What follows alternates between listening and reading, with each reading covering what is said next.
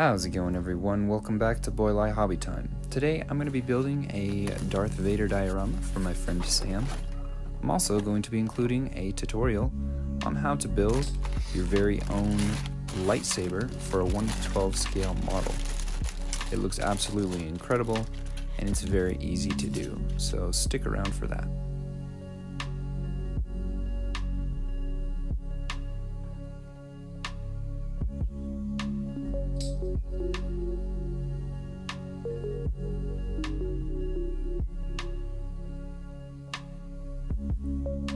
For the base, I used an old picture frame that I found at the thrift store. I spray painted it black and then combined it with a few other materials to make it look like the floor that you see Darth Vader and Luke fighting on in Cloud City.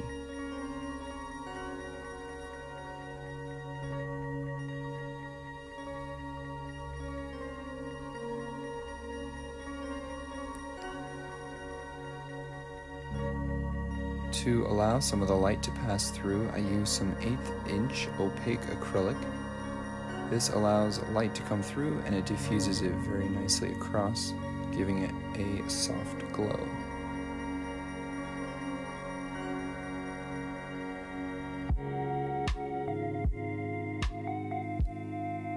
For the bottom layer of this, I could have used a number of different materials, but I had some old canvas board lying around, so decided to use that. I ran a few strips of the LED tape across the bottom. Initially, I was a little concerned that it was too close to the acrylic and that you would be able to see the individual LEDs, but it just happened to be far enough away that that wasn't a problem. After those were all in place, I soldered them so that only the red lights would come on.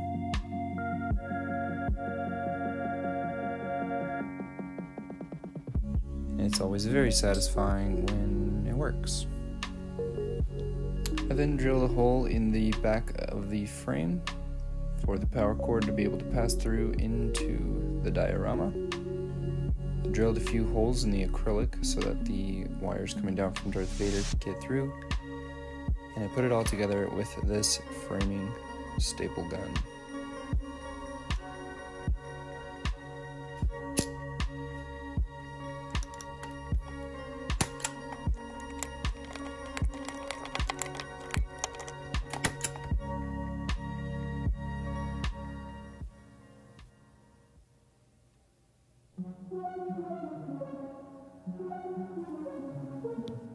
The lightsabers are made from these 3-volt LED filaments.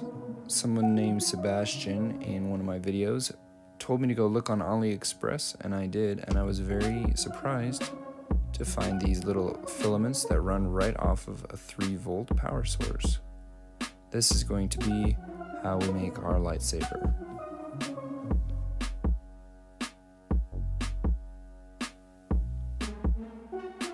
First thing to do is hollow out the inside of the lightsaber. I used a very tiny bit to drill a pilot hole and then followed it up with a perfectly sized one so that the filament would have a nice snug fit.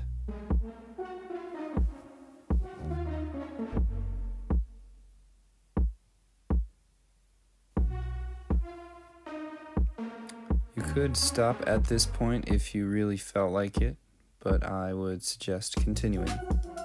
To add rigidity and structure to the lightsaber, I'll be using the copper wire and a cocktail straw.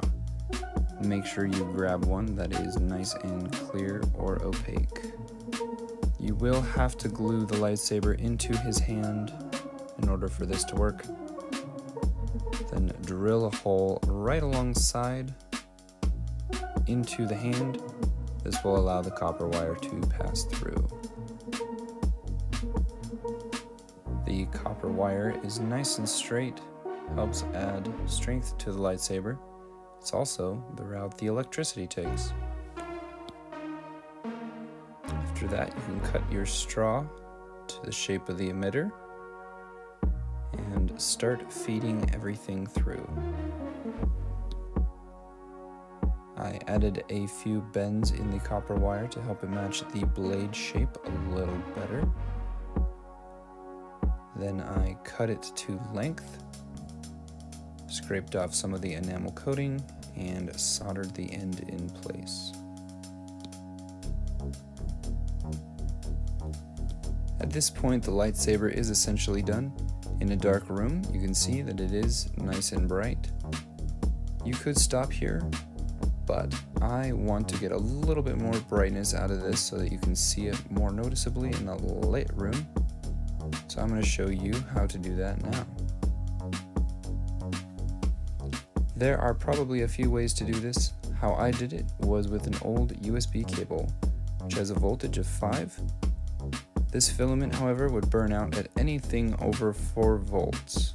So, in order to drop down to a manageable voltage, I used 2 diodes in series with a resistance of 0.7 volts each, bringing it down to a very manageable 3.6 volts. This boosted the brightness enough. It was a lot more noticeable, but it didn't burn out.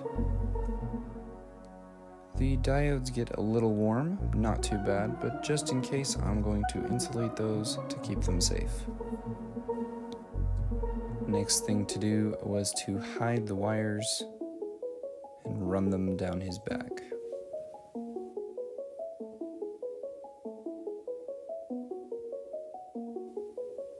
I also lit up a few of the buttons on his chest plate with one of these nano LEDs. Luckily, it is the same voltage as the lightsaber, so I wired it all together in parallel. I wrapped the lightsaber in some red cellophane. I also colored the buttons on the chest plate and hid all the wiring behind his cape for attaching him to the base.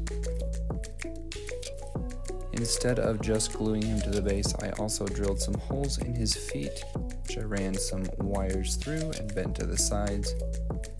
This made him much more secure. After he was in place, I soldered everything together and called it good.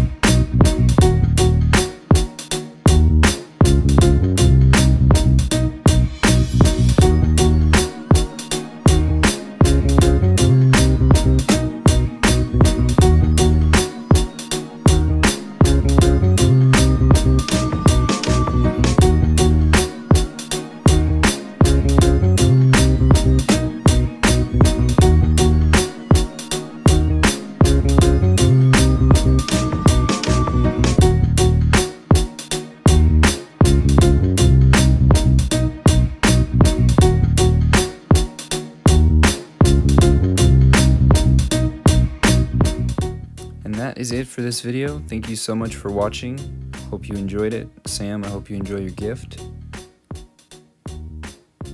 Have a great week, everyone. I will see you next time.